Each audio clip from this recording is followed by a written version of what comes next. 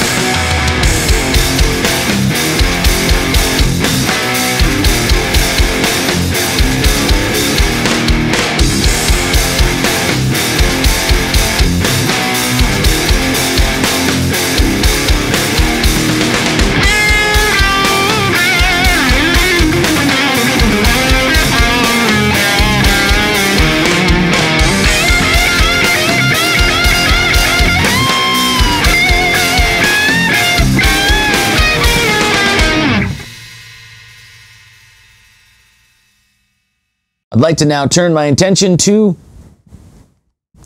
the guitar community that kind of, gets really upset if you don't do, clean with the bridge, middle, and the neck. So here you go.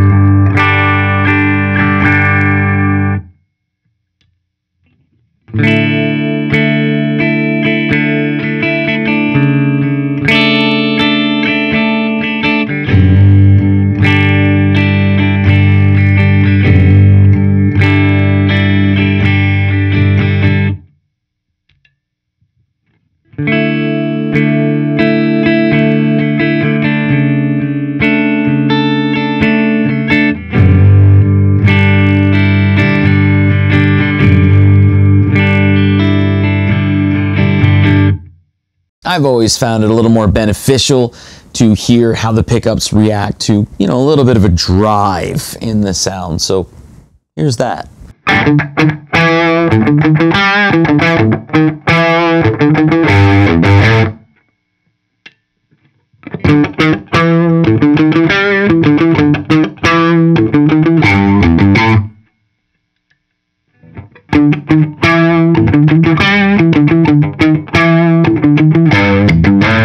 Remember earlier when we were talking about the, unnamed or unrecognizable pots? Let's take a listen to them.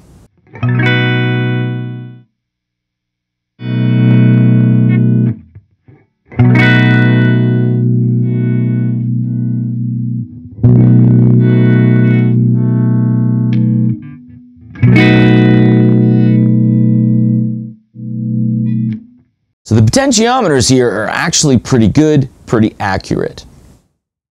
It's not a, full blast and then it moves when you get down to 2 or 1.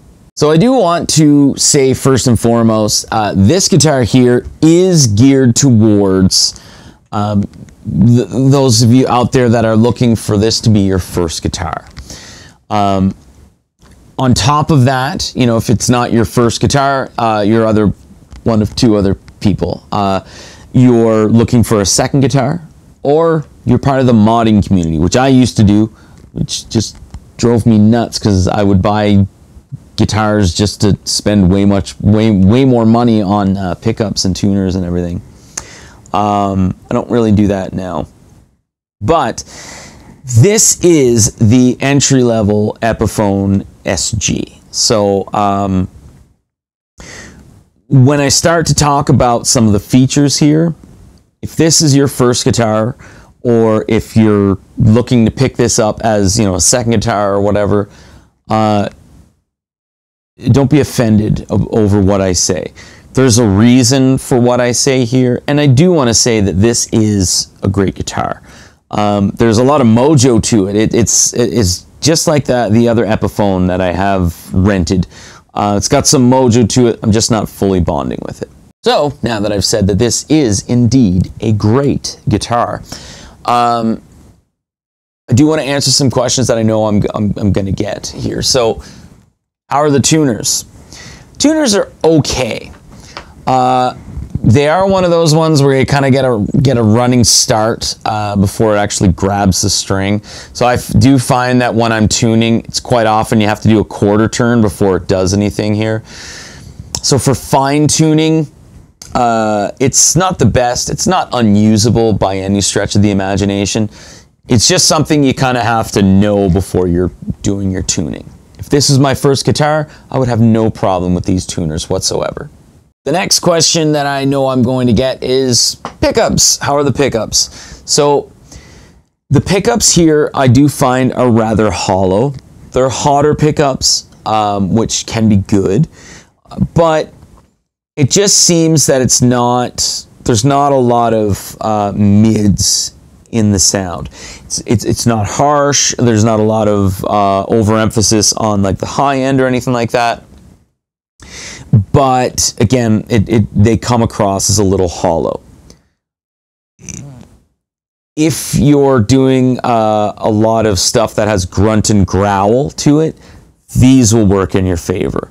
If you're looking to play some leads along with it, might run into a little bit of issues, but again, you can just EQ to fix that. And of course, it's a bolt-on neck. So how does this feel?